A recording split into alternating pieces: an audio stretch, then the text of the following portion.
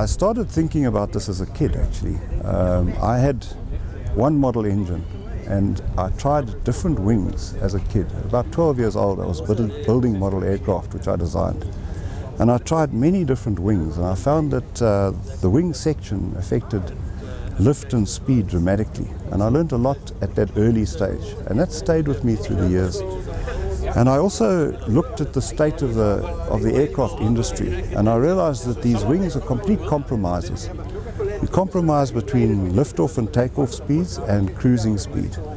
And then the mechanisms which are required to accommodate those changes are heavy, they're extremely complex, they require maintenance, and that weight has got to be carried for the life of the aircraft, millions and millions of kilometers, wasted fuel and wasted weight. So I spent my time thinking about the birds. The birds have this ability to change the shape of their wings. They're able to flare out and land on the spot. We can't do that with our wings. We've got to come in and have these kilometer-long runways. So I focused on how did the birds do it, and then I tried very hard to replicate the idea in a mechanical method. And I knew that I couldn't build an aircraft to prove it. It's not within the scope of a single person to actually get an aircraft going. You need a whole company. So I thought, let me rather build a wing sail for a yacht. And the added difficulty with a wing sail for a yacht is that it has to reverse lift from one side to the other, because the yacht has to tack.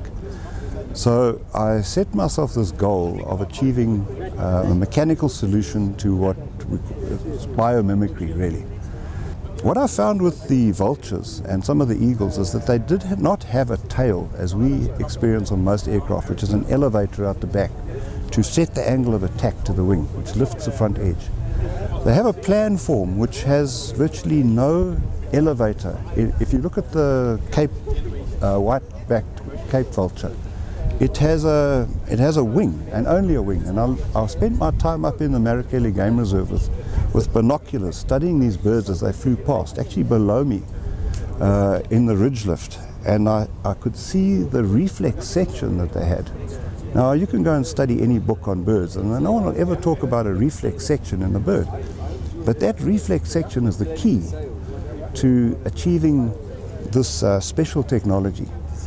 And when you get it right, which we've done now, you can eliminate from aircraft the need for the tail boom, that's the whole fuselage, the elevator, the rudder, and all the ailerons and the spoilers. You can take all of that off. You can literally save 50% of the drag of the aircraft, because the wing can also get thinner for high-speed flight. So you put all of that together, you've saved 50% of drag on aircraft. So I haven't got yet to aircraft. I've played around with a few designs, but we're working on the wind turbine, which has huge application. The hydro turbine, which can capture tidal and deep ocean currents, so there's massive power resources we haven't yet touched.